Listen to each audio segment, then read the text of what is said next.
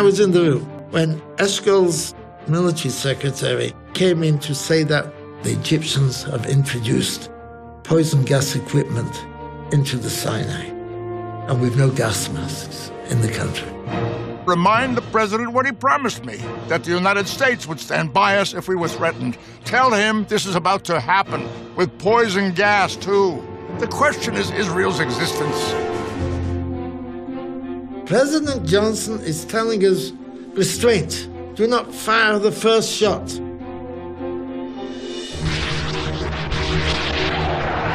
Nixon was the very first to articulate it. That is simply not a matter between Israel and the Arabs. It's a matter between the United States and the Soviet Union. Therefore, we can't let Israel go under.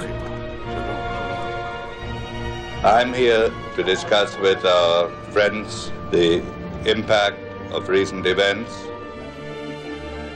This is a beginning for a real and lasting peace